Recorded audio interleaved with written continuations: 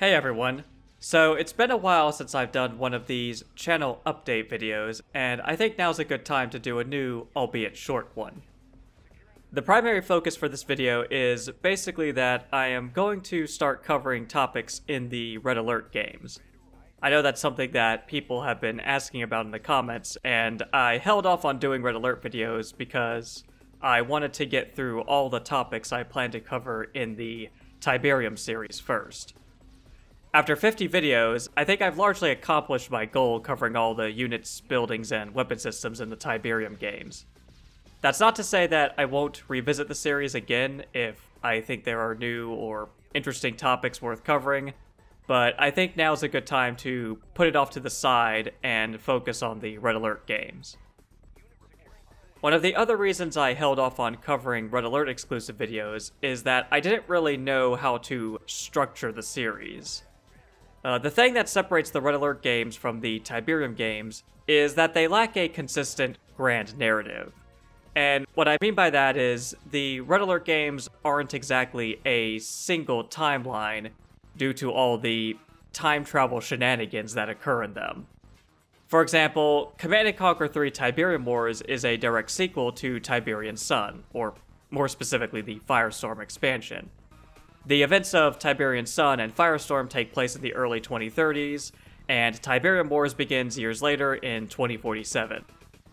But if you compare that to Red Alerts 2 and 3, well, Red Alert 3 is not a direct sequel to Red Alert 2. It's actually a completely different timeline, which means it's more like a reimagining of Red Alert 2 rather than being an actual sequel. There's also an issue when it comes to the, tone between the Red Alert games, particularly with Red Alert 1 versus 2 and 3. Red Alert 1 is a game that takes itself seriously. There aren't really any jokes or fourth wall breaking moments during the cutscenes.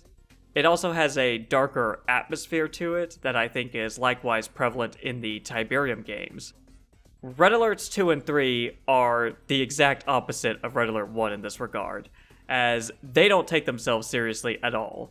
They fully embrace their B-movie campiness, which, don't get me wrong, is fun and entertaining, but it is a noticeable difference that separates them from the first Red Alert game. Part of that also has to do with the fact that Red Alert 1 was initially intended to be a prequel to Tiberian Dawn, and there's a whole debate on whether or not that is still the case today, but I don't want to go down that rabbit hole in this video. So with all those complications in mind, the way I plan to structure the series is to focus on topics that all three of the Red Alert games have in common. So this would include things like the Tesla weapons used by the Soviets, or the chrono technology of the Allies. Obviously, this won't necessarily apply to the Yuri and Empire of the Rising Sun factions, so any topics I cover with them would stay mostly within their exclusive games. So that's my plan for upcoming content on the channel. I may occasionally throw in some non-CNC related videos every now and then, but the Red Alert series will be the primary one on the channel. Alright, that's pretty much it for this video. Big thanks to those who support the channel directly through Patreon, as well as everyone who's been watching my videos, liking, subscribing, commenting on them, as all of it helps to support the channel. So with all that said, I will see you guys in the next video.